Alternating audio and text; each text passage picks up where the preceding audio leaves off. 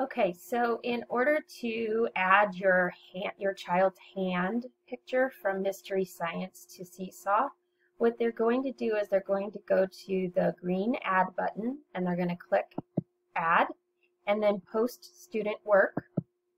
And then this menu will pop up and they're going to go to Photo. And then the camera will open up and they will be able to put their hand in the camera and take a picture. And then they could use, if they want to add more questions, they could use these drawing tools on here. They could tell me about it. They could use the text button. Let's see, let me move this over so you can see. They could tell me about it with the microphone. They could use the text button. But this is how they post the picture to Seesaw. Then they click the green check, and then they would pick their name.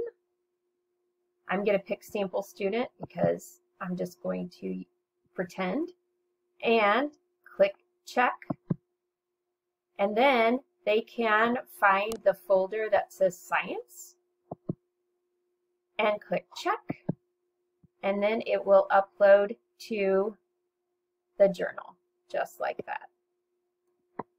Now I'm going to, well, I'll eventually delete that. But that is how you post a picture to Seesaw.